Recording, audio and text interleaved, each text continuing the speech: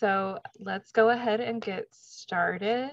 All of the things on the slide will also be provided to you within our follow-up email, so don't feel like you need to write down everything right now.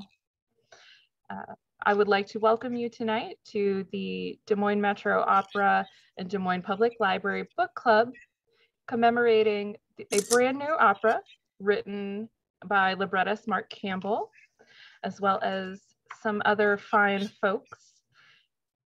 And they have so graciously allowed us to partner with them to bring this book club to all of you.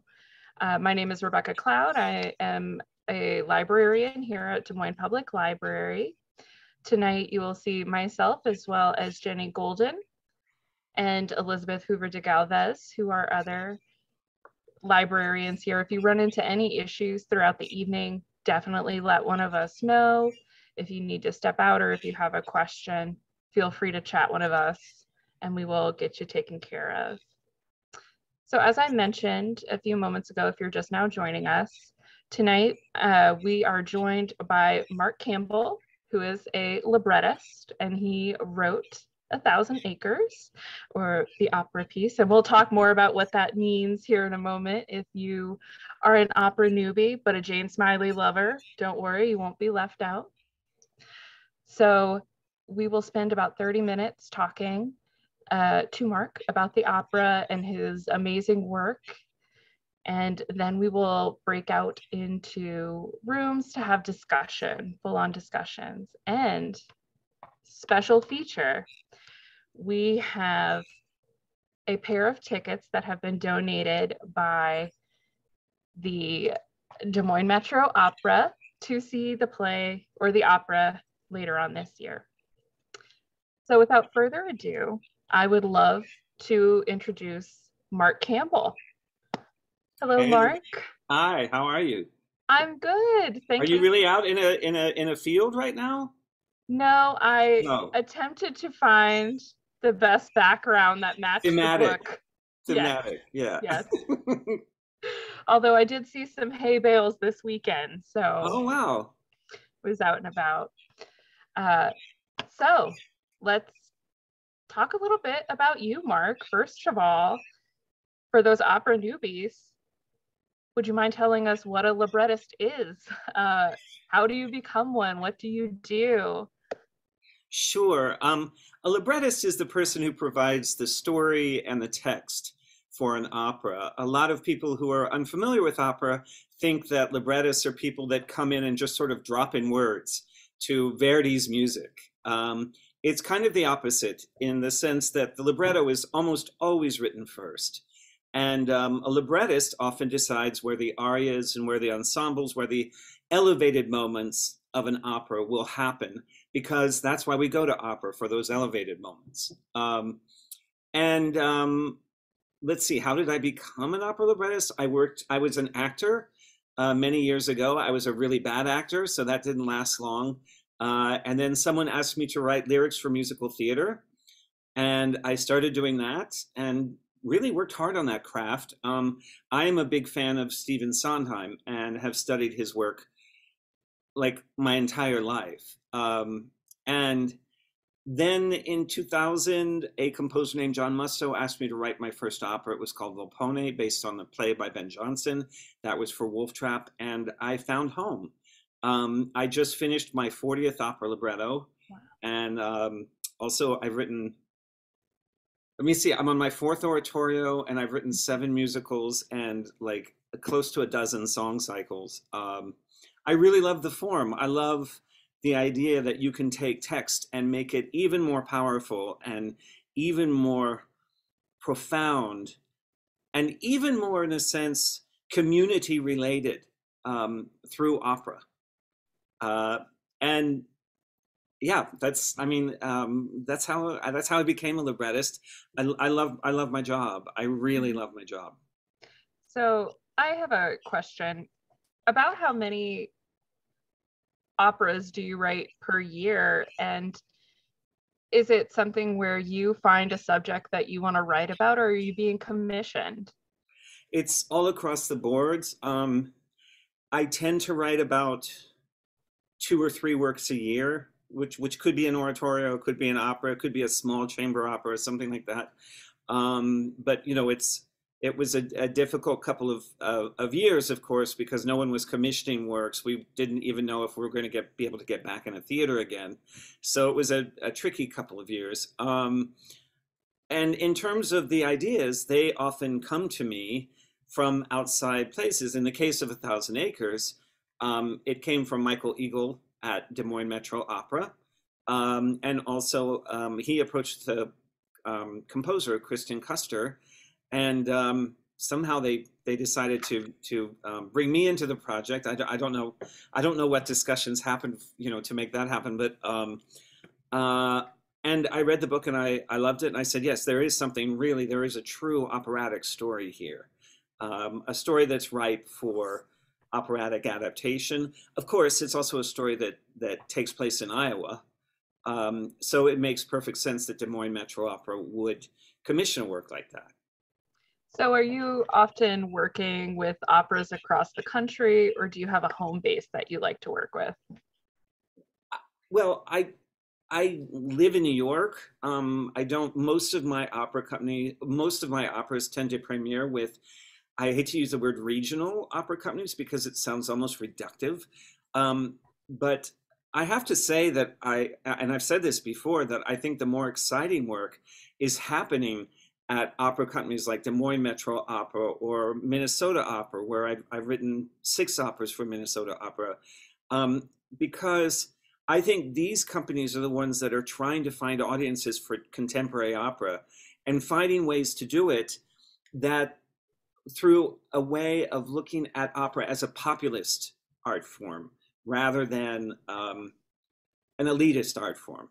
And I tend to think cities like New York and Los Angeles, and I'm a New Yorker, so I can say this, and I'll add a curse word with it if you like, just to, you know, give it the old New York sound. But I tend to think that those opera companies create works that are a little bit more elitist and great for audiences of you know, 50 people in Brooklyn. But I'm here to make operas that will fill theaters of 4,000 people. And my favorite audience, actually, is the one that consists of people who have not seen operas before, who take a chance and go, "Oh, this is kind of a cool story. I'm not scared of it. I'm going to go see this opera and see what they do with the story." So that's my favorite audience. I feel it is part of my responsibility at this point to be an ambassador for new opera and to bring new audiences into the opera house. I love the idea of making opera accessible for people. Of course, that's what libraries are all about, and I'm glad that Des Moines Metro Opera is bringing I their honestly works more cannot believe that we even have a discussion about that. Why would you create art? Why would you create performance art that is not accessible for an audience? Why would you want to alienate your audience? They're paying for the experience. They could be staying home watching TV. And they have to spend a lot of money to go to the opera often, and they have to hire a babysitter, or they have to do all these things. Like, that should just be a given. And it's interesting to me that often in opera that it's not. That people are suspicious of works that are directed at audiences. Interesting.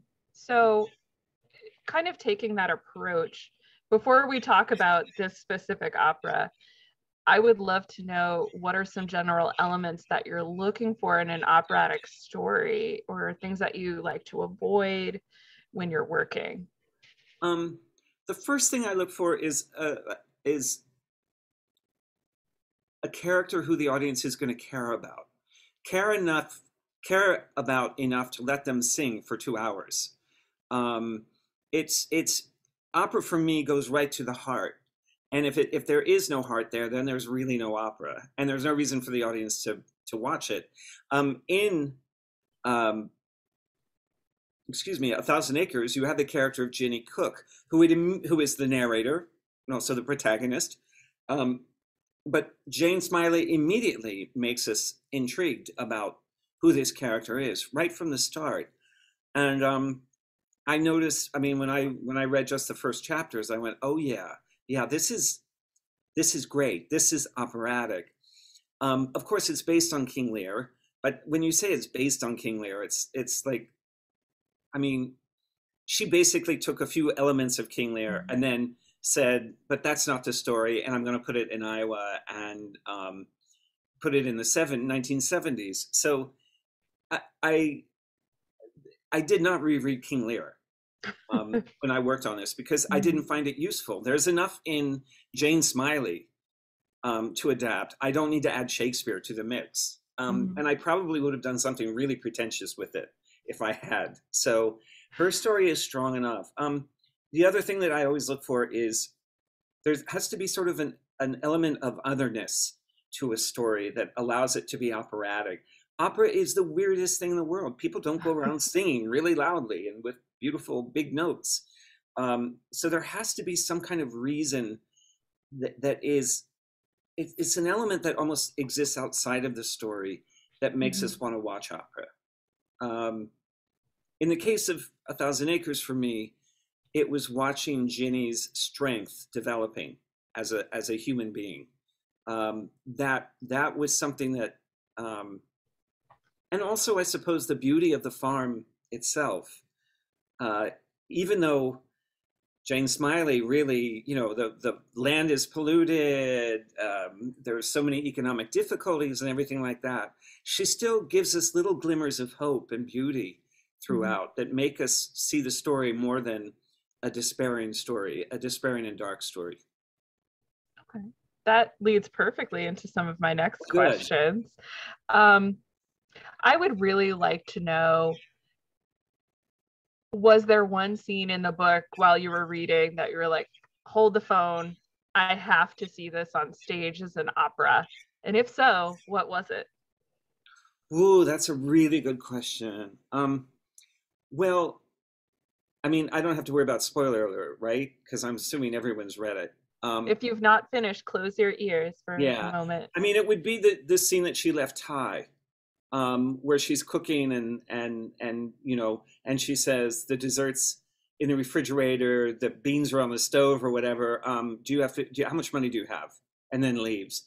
I was like, oh wow, I cannot wait to see that. And it's interesting. Michael Eagle in Des Moines Metro Opera gave us 4 workshops of this opera to make it better and make it better and make it better, and we could not get that scene right until the last workshop. The composer, Kristen Custer, and the stage director, Christine McIntyre, and Michael Eagle all kind of looked at each other and said, it needs these big moments of silence. Those will read even more strongly if we add those moments. And so now the scene, I think, is very powerful. One scene that I laughed at in the book that I knew that I was not going to put in the opera was the poison sausages. That was like, Oh, that was just too much. And also, I laughed when I read it. I know the audience would laugh when they watched it. And it was like, I see how it works in the book, but it would never work on stage to me. okay. There are probably librettists out there who would have started with that scene, um, but they didn't get the chance. I did. We were wondering, the other librarians here, and we were like, I wonder if it will take a Sweeney Todd moment when she's getting the sausages and the cabbage all canned up, but Well, alas. Sweeney Todd is my favorite opera. So, wow, now you're making me maybe regret my choice. um, no problem. I mean, there's always time. I don't think it's hit the We stage don't yet. have Maybe you much could time sneak now. one in. No. Maybe the sequel, Yes. Yes. 2,000 Acres or a thousand Mm-hmm. acre and a half. I don't know. Yeah. Or bring it back down as they start losing the farm Right, right, to right. 500 acres, which is terrible. But um, so you talk about the silence in that scene when Ginny is leaving. Did you have any challenges in adapting a novel that, as quote unquote a professional reader, I find to be kind of quiet in nature? Yes. Well, you know, one of the problems for me with this book and I shouldn't say the word problem, but one of the challenges is that the voice of Ginny, first of all, is extremely literate for a woman who I think she just graduated from high school. She speaks extremely well with beautiful prose and everything like that. Of course, Ginny is a mixture of Jane Smiley and Ginny in the book. It's not purely Ginny's voice. So one of the things I had to do was to bring out Ginny's voice, which is a little less well-spoken than Jane Smiley's voice. Um, it is a quiet book in many ways, but if you look at, I mean, I don't know, you can't look at the character of Larry and say it's a quiet character. He may have secrets and buried some secrets, but when those erupt, they erupt as strongly as they do in King Lear.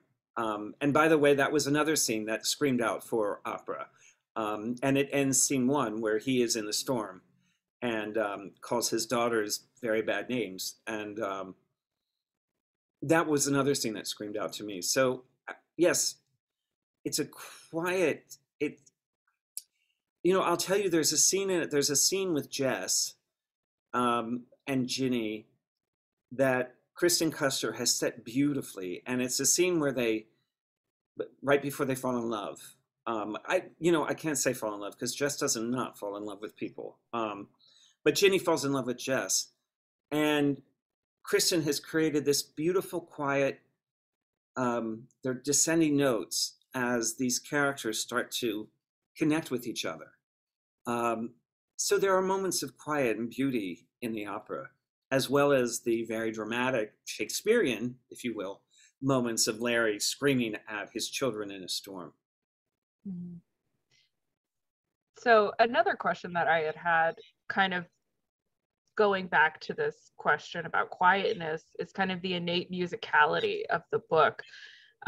Were you finding it in characters or more of Jane Smiley's lyrical writings or the landscape? Where did that really kind of come in for you? It can't, I'm someone who, well, this will be a strange thing to say, I guess, but I really believe in the poetry of human speech and in simple human speech. There are librettists who believe in creating very elevated poetic works. To me, they fight with the music. I like the music to create the poetry in opera and the words to support that, but not to create it. So I tend to write characters, I tend to write text that is simple, and it's based on how a character speaks or how they react. And sometimes I elevate that a little bit from the text, like the character of Jess in the book. He has one little monologue, and I just expanded it a little bit more because I wanted Ginny to fall in love with him for that little tiny bit of beauty inside his soul that he misuses all the time. But there is a beauty in his soul. It's funny because I have to distill a work and bring it down to its basic, most simplest level, and then in a certain way build it up a little bit. But that has to happen in a minimal way because a good libretto allows for music. That's why we're at the opera. We're there for the music. We're there for the story and the music. And the words can be beautiful and strong, but they should never get in the way of the music. Well, I have just 2 more questions for you before we start getting into some of our patron questions, and I'm kind of seeing them come across. They're really good, so we may have to go through all of them. Oh, good. I'm excited. So, you mentioned having to make some adaptations to the story about like the sausages, leaving that out.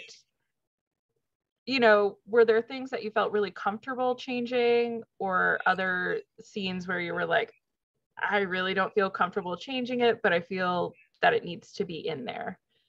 And how did you deal with that? Did you write Jane Smiley and be like, can I cut this out or expand on this? Well, I have to say that I've adapted several works into operas.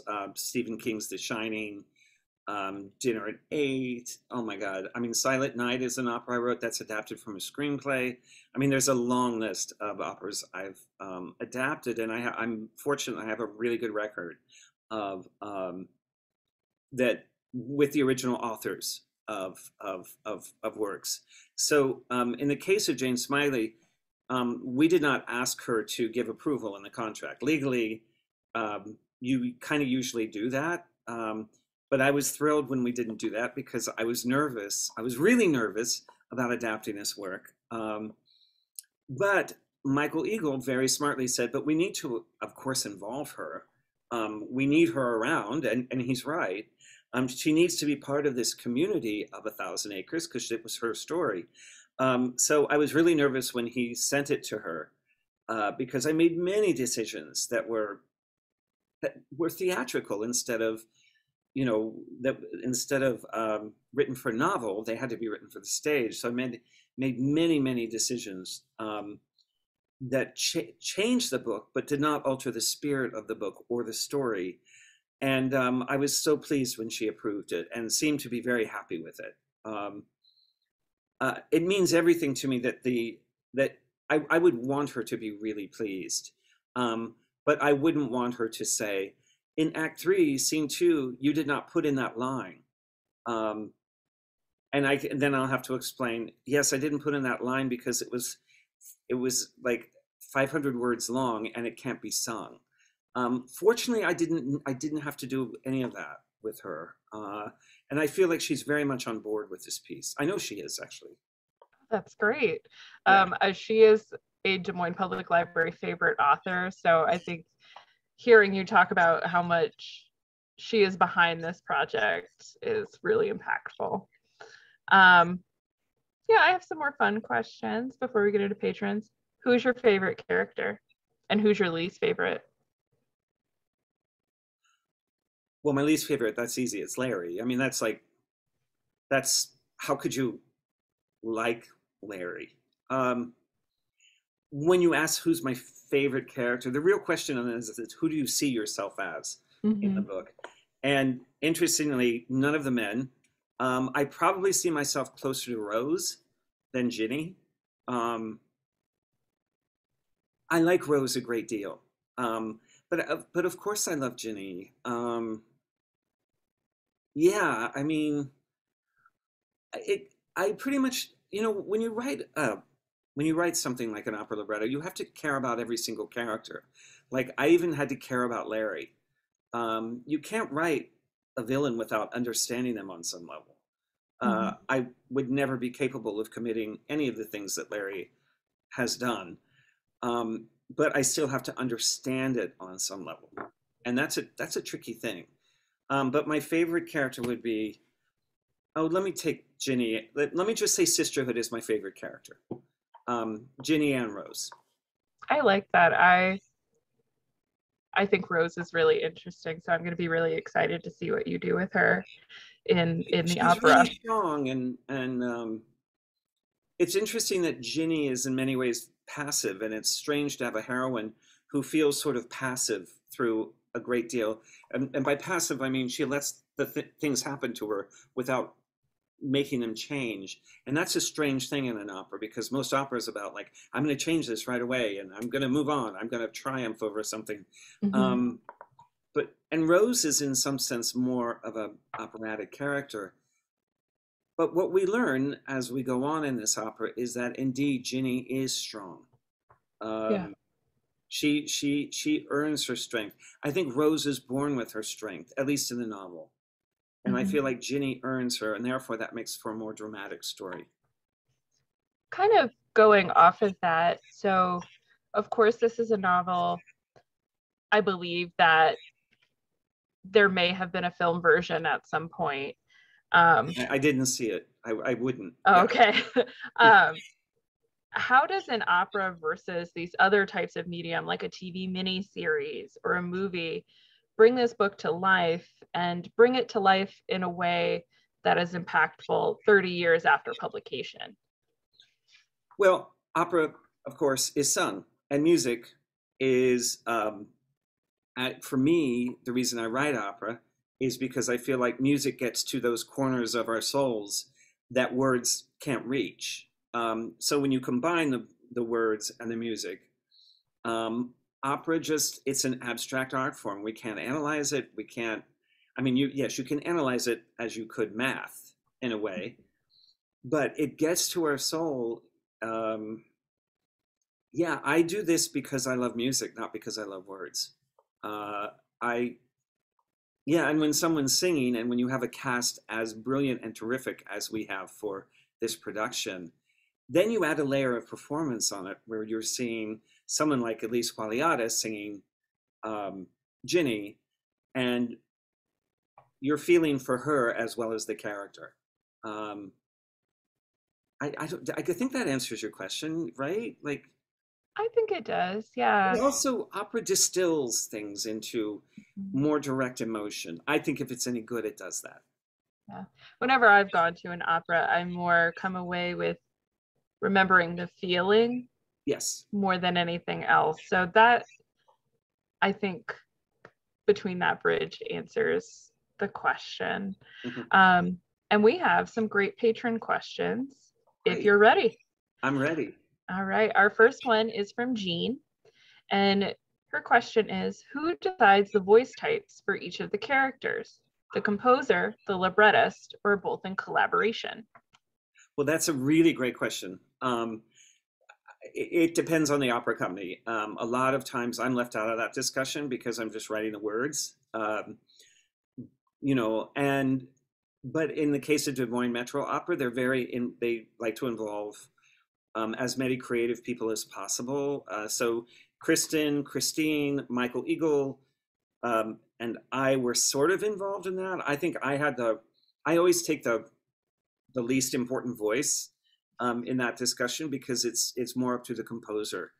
But I'll tell you a story I think that's very interesting about this is that Larry, I originally thought Larry should be like a bass because in opera, the villain is usually a bass. And you think of King Lear as having a bass or a bass baritone voice. But it was really Michael Eagle and I think Christine McIntyre who said, no, we should cast Roger Honeywell, and he's a tenor. And it was a brilliant idea because it kind of contradicts what usually happens in opera, and also Roger Honeywell is a brilliant actor and has like a deep tenor, a very powerful tenor, not a light tenor. So yeah, the answer is the general director and artistic director of the opera company and the composer. Those are the two strongest voices in making the decision about voice types. Our next question is more so for you and your process. We've had a couple of patrons who are interested in your personal knowledge as a New Yorker of Iowa, farming. Prior to your work on this, how did you learn about Iowa?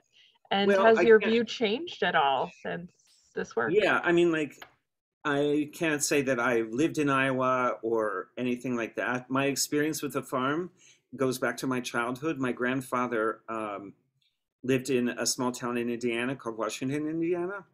And he was actually a baker on Main Street. But his brother had a farm. And so every summer we would go out there and stay on the farm, live on the farm, watch how the farm worked. And I would say we did that for about 8 to 10 years every summer. I've never lived on a farm. I've never worked on a farm, other than my childhood recollection of a farm. But I think in a certain way, I mean, there's an element of that in 1,000 Acres where there's a nostalgia for what the farm is or for what farmland or Iowa or the Midwest is.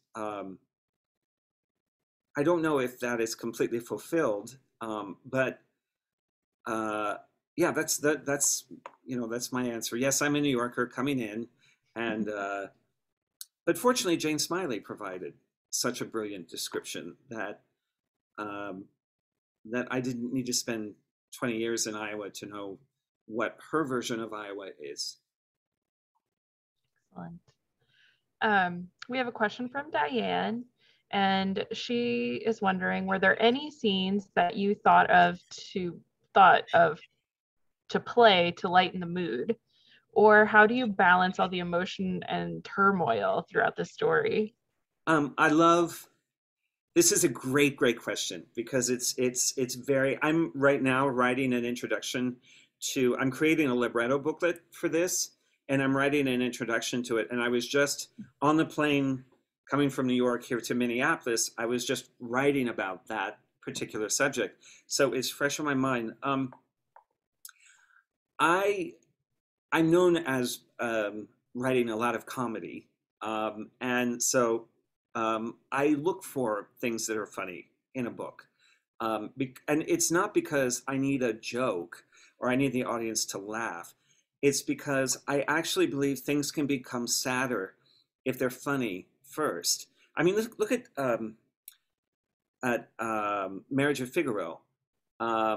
It's one of the reasons that opera has endured is because there's comedy and there's class struggle, but there's also terrific sadness. And I think the sadness is deeper because of the lighter moments. So in terms of A Thousand Acres, well, Rose provides some good sarcastic lines. She keeps us distant from all the heartache that's going on in a way. You know, Jane Smiley had 2 Monopoly games played. And I found that hilarious and wonderful, and the audience will too, until we realize that the Monopoly game is where these siblings are going to start tearing at each other. So it kind of makes the horror of that even deeper, because it starts with something that seems sort of light, and you don't guess that a Monopoly game is going to go into a family fight. Let's see, other light moments. I mean, whenever Ginny has a sense of humor or Rose has a sense of humor about something, whenever they have sort of a wry voice, I try to bring it out. It helps make a connection. Humor connects the audience in a way that pure tragedy and despair cannot. So I try to bring that out as much as I can. That is such a good question. It makes me very happy that people are even looking for that. Yes. There are so many dark things in the novel that there has to be some kind of levity. Exactly. One question that came up for me, and I saw a staff member asked, is kind of taking that Monopoly game into the opera realm. And we're wondering kind of how that comes about, because at least in my family, Monopoly did often end up in yelling. I usually just left because the game took too long for me, but well, the Monopoly game is fun for the audience, but I had to go back. I was writing this. Some friends had let me use their house on the North Shore of Long Island to work on this libretto, because I have to go away and write. I can't do it in New York anymore. I have to just I have to go to bed with the story, wake up with the story, drink with the story, have dinner with the story. You know, it's like, it has to really take over inside me. And then it came to writing this Monopoly scene. I was just like, oh my God, I haven't played Monopoly, honestly, in like 40 years. And I went, and fortunately I had a Monopoly game, so I could measure out exactly like what is 7 spaces, you know, and what is community chest. And there's a lot, I forgot that in Monopoly has a game about, has one of those card penalties where it says you brought 4 tickets to the opera, cough up $50 or something. So that had to be in the libretto. It's not in the book, but once I saw that there was a mention about opera, yes. Yeah, the Monopoly game, the first Monopoly game, ends with a big question about a character.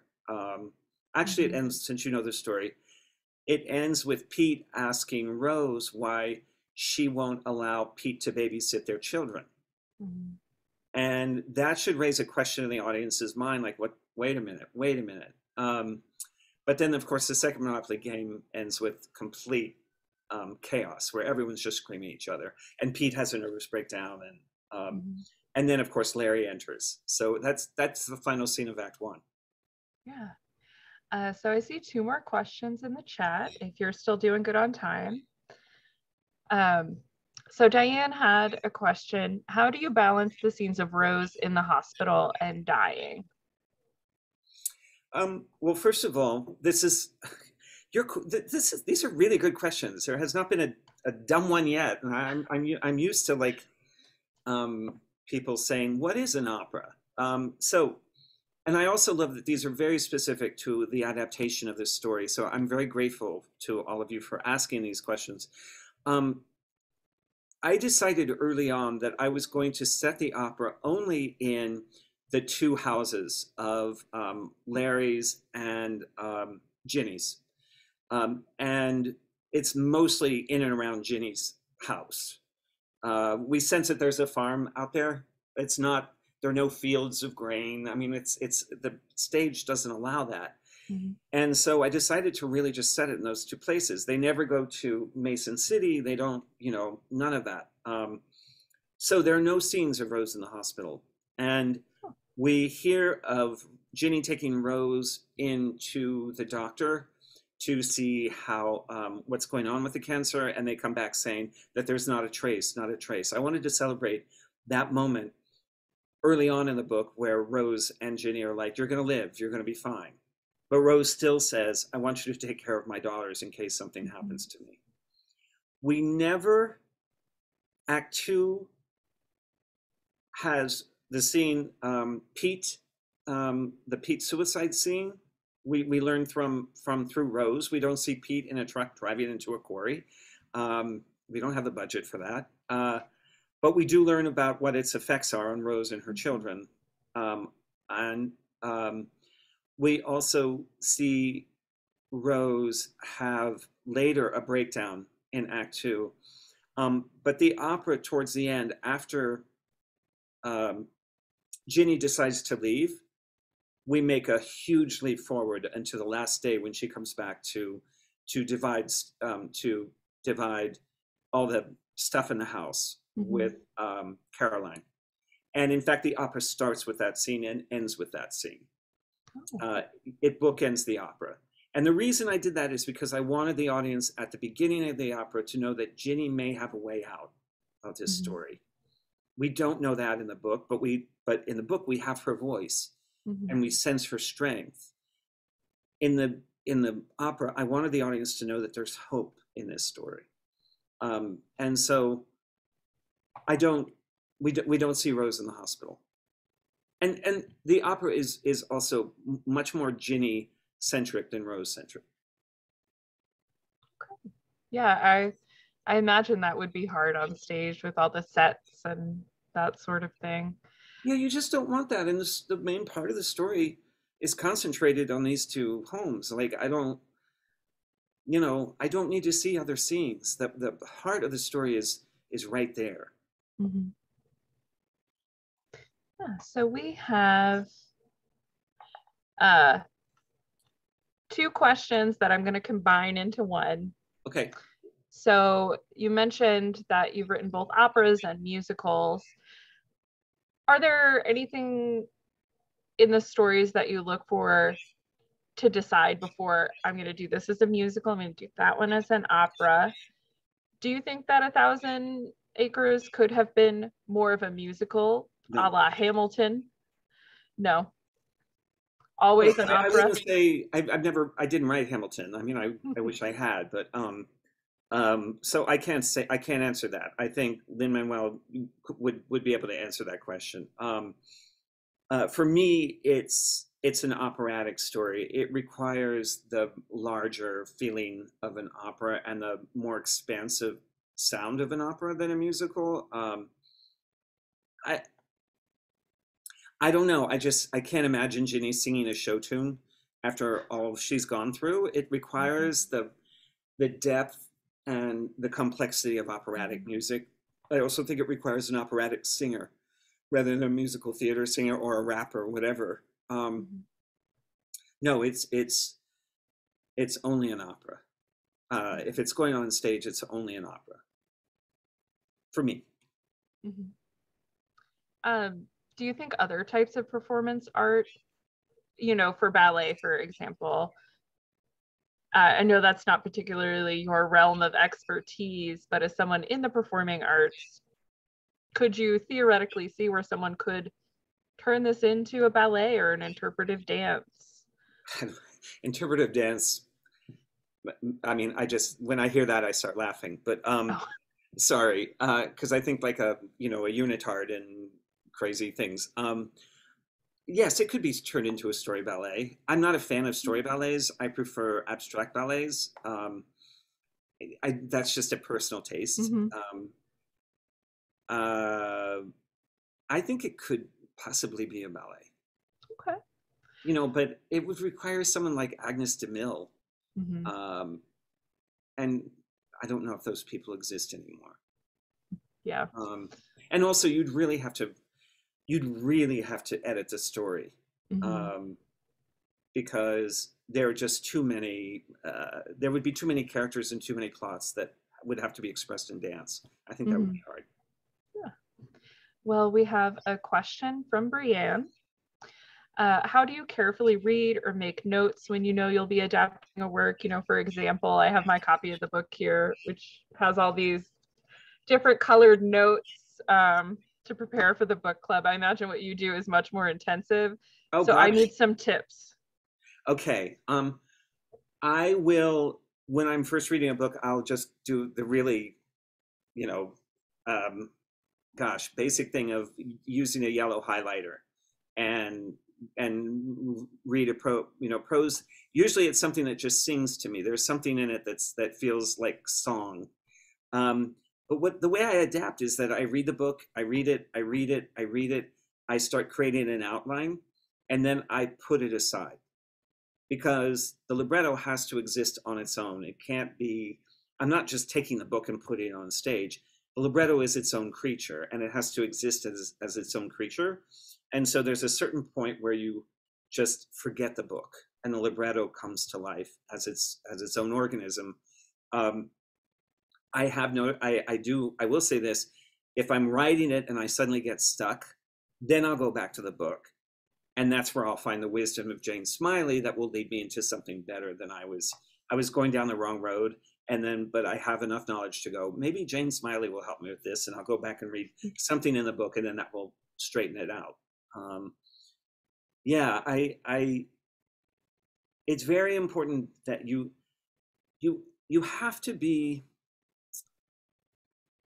slavish to the spirit of the book, but you cannot be slavish to the book itself, if that makes sense. Mm-hmm. I feel that I have really Kristen Custer and I have really created what the book means and what the book feels. But we did not follow every single line and every plot line. We did not have poisoned sausages in the opera. It's interesting with The Shining. When I did the adaptation of The Shining, so many people think, "Oh, I can't wait to see the all work and no play makes Jack a dull boy scene." Mm-hmm. And unfortunately, this is an adaptation of the novel. It's not an adaptation of the movie, mm-hmm. and that doesn't exist in the book. So it could not find its way into the opera. So I came up with another solution that was even scarier. And I'm not going to tell you what it is because I want The Shining to go to Des Moines Metro Opera. But yeah, when you adapt, your job is to distill, to preserve, to care deeply about what the original author has said, but to not duplicate it. Yeah, I think that's really important and a mark of a good adaptation. I mean, no one wants to see exactly what they read in the book, despite how much they say they do. Well, and also if they did, they would be sitting through an 8-hour opera. Yes. And no one wants to do that. I don't care. No one wants to do that. And this opera is 2 hours. Okay. 2 hours and some change, I think. Oh, perfect. That's the right amount of time, I think. Me too. An Shorter is always better. Yeah. We can go to dinner sooner. I don't know. Yes. Well, Mark, I really want to thank you for your time and your answers and your openness to talking with us tonight. I've seen in the chat a lot of praise from hearing from you. People are very interested in what you have to say, as well as a lot of great praise for the Des Moines Metro Opera as well, May I add something? especially. Can I Yes. add something to that? You guys have this brilliant cultural institution in Iowa, Des Moines Mhm. Metro Opera, and it is achieving a global reputation. Like one reason I accepted this gig is because I wanted to work in Des Moines. I wanted to work for this company because it Wow. sure wasn't the money. No, I'm kidding. Money was fine, but you have an incredible organization, and I hope you will support it because it's a true gem. And it is creating new opera and making us look at opera in new ways. So I just urge everyone on this call to support the opera and tell your friends to support it. It's a great company. I feel really privileged working with them. Yes. Um, I am really excited to see it, even more so after talking to you than I was before. Oh, good. Uh, Well, then my work is done here. Thank you so much, Mark. Sure. We truly, truly appreciate it. And, for those of you who are going to be ready to get into the discussion here momentarily, first, we are going to have a prize drawing for the pair of tickets donated to us by the Des Moines Metro Opera for people on this call tonight. And so you can go see it. But if you don't win the tickets, don't worry. We have information about where you can purchase tickets and see the previews both at Central and at Franklin this summer. All right. Thank you so much, Mark. I'm gonna head out. Yeah. Okay. See you in July. Yes. Okay. Bye-bye.